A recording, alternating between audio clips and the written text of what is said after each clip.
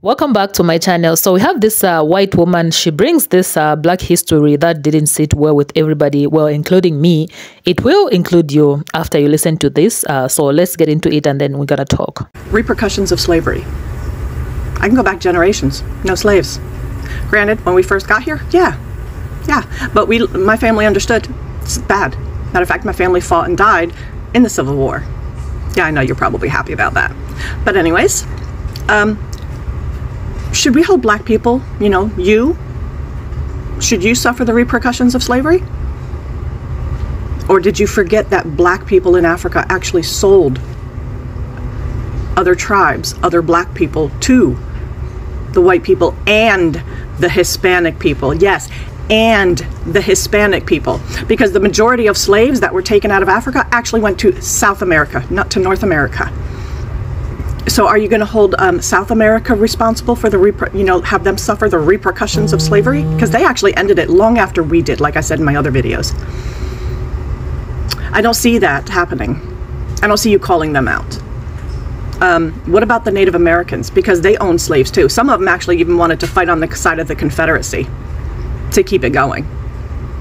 I don't see you calling them out either. Should the Native Americans suffer the repercussions of slavery? Huh? What about black people here in the United States that owned slaves? So y'all want to romanticize it and think that they only owned them in order to free their family members. That's not entirely true. There were ones that actually wanted to fight on the side of the Confederacy also to keep slavery going. So should I hold you responsible for those, and should you suffer the repercussions of them enslaving black people? Y'all want to talk about slavery, but you don't want to hear the truth about it. You only want to hear the parts you want. And that's not including all of the slavery that's happened all over the world. You want to talk about slavery, but you only want to talk about one version. One little version. And I don't mean little in a bad way. It was a horrible thing, and millions of people suffered. And I'm glad my family fought on the side that helped to free them. Because slavery is wrong, no matter who does it. Have a good day.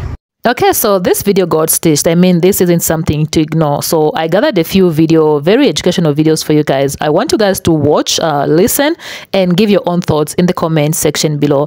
I will give my own history thoughts at the end of this video. So let's get into the stitches. Should you suffer the repercussions of slavery? Hi. You don't know me, but I'm going to be as respectful as possible with this. Black people in every way still suffer from the effects of slavery. The Willie Lynch letters, everything that's taking place in the black community right now, the fighting against each other, was psychological warfare that you can date back to enslavement, when they put light skin versus dark skin, when they put the house versus the field slave, when they had brother against brother, when they would make you fight to the death, or they would rape your family, or they would do even worse things than that. It was about mind control. If you control the mind, you can control the narrative. And generational mind control has had a very deep and lasting effect on the black community, and it was by the design of a white supremacist structure. Education. We all know that the enslaved were denied education. They weren't allowed to read, write, math, none of that. Then when they finally got free, their education was so severely underfunded, and is still so severely underfunded, that they still lack in education thanks to white supremacy. Redlining, the Homestead Act, all the massacres, all the bombings that took place. Do you know how many successful, thriving black communities could be here today if white supremacists did not burn them down and bomb them? Do you know the effect that could have on the black community when it comes to resources and success today? But that was all literally blown away. It's taken from them. Their communities are still highly over-policed. Modern day slave patrol. Black bodies are murdered every single fucking day in this country. And a perfect example, Tamir Rice. Tell me what he did wrong. Elijah McClain. Tell me what he did wrong. Why did he deserve to die? Ralph Yarl. What did he do wrong? Why did he deserve to be shot? And so many, many, many, many, many, many more. Even in the entertainment industry, black entertainers get a percentage of what white entertainers get, and black female entertainers are even more underpaid. No, I'm not talking about Jay-Z and Beyonce, so why was the government's response to the Black Panthers and an elevation in the black community COINTELPRO? Why did they feel the need to flood the black community with crack and then create a war on drugs to therefore lock them up? Why is it that hundreds of thousands more white people get arrested every year, but far more black people are convicted? We live in a very racist society. You can deny it and justify it all you want. Your white privilege is what allows you to be comfortable in your white ignorance. Go live with me. Let's talk. The Hispanic people, yes.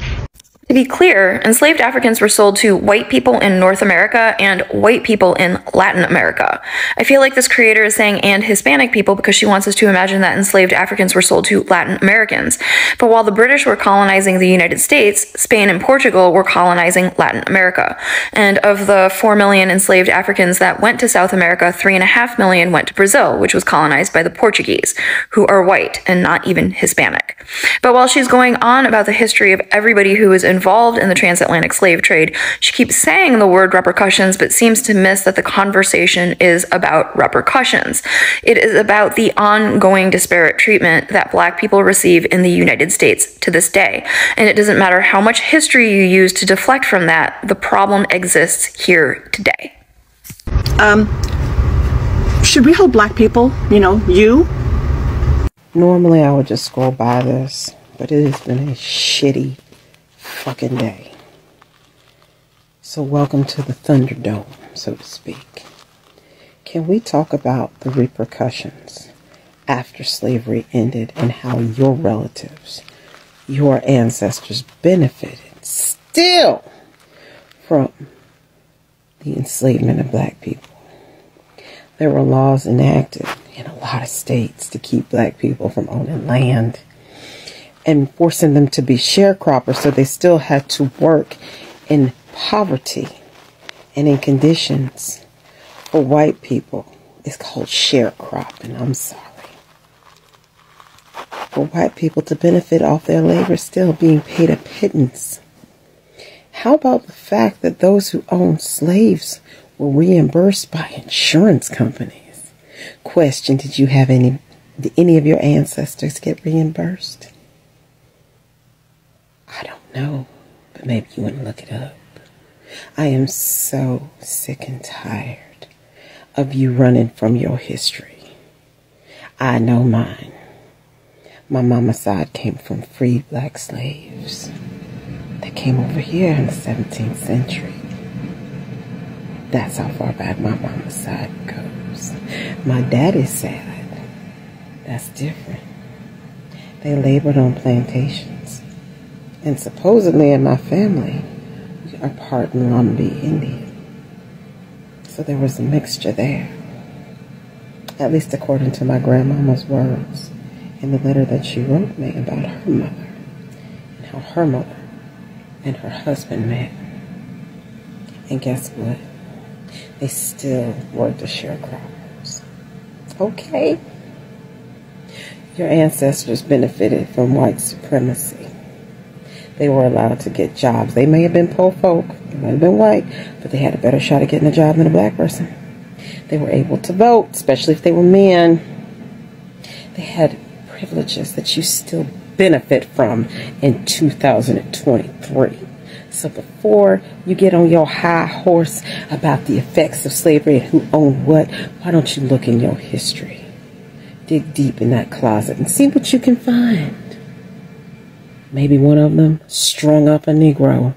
Maybe there is a chair somewhere in your house with the hair of a slave or a Native American. Okay, so let's get into this. First of all, this lady's view of Black history is very weird. It's a strange one. And second of all, it is very important to recognize that the African continent is made up of different ethnic groups with their own distinct culture and traditions. Not all Africans were complicit in the slave trade. By the way, many actively resisted it. In fact, there were numerous African societies and kingdoms that were known for their resistance to European slave trade, such as the Ashanti.